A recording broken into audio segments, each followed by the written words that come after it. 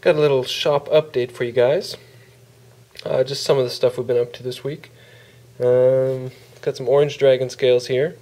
And last week I had a comment from a guy saying black dragon scales with orange blood spatter would make him die, come back to life, and then buy a set. So here you go. We'll see if you were serious about that. But if not, I'm sure somebody else will love them. Here's the classic red blood next to it, so you can see side to side. And this is something new we tried out. A customer suggested it as a thought, was to paint the tips of the dragon scales toxic green and see how that would look like. And it basically consisted of we anodized it green first, took a nail polish with a tiny paintbrush and just painted them on. So you can definitely see that it's rough. You know, the paintbrush is not a very accurate way to do it. It was an experiment. Let me know your thoughts and comments. Be nice. I'm not super stoked about the quality of the lines. I think they look kind of rough and like a child drew them.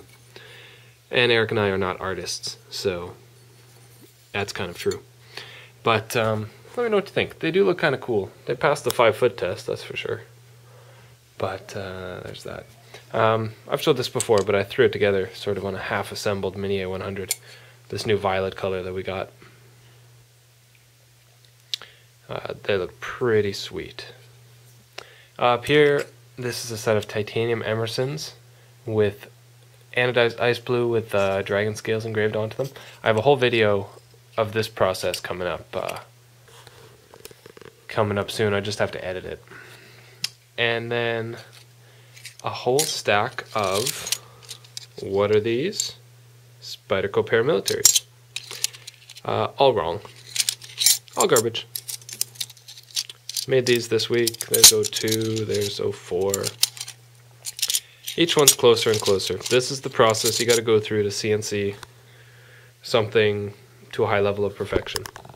You can see this one, the chamfer tool went all the way through. Oops. This one turned out okay. But either the liner doesn't fit up and line up properly, or the thickness is wrong, or there's all kinds of different, like this one turned out way thin. So we're fine-tuning it. We're almost there. Literally, almost there. I know these are going to be a huge seller for me, so that's going to be good. However, I got to try out a new pattern. Check that out. Honeycomb, yo.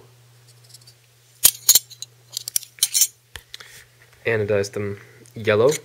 I've never actually anodized a set of handles straight up yellow. My toxic green is a mix of yellow and green, but this is the first set I've actually made yellow, and for a honeycomb it fits.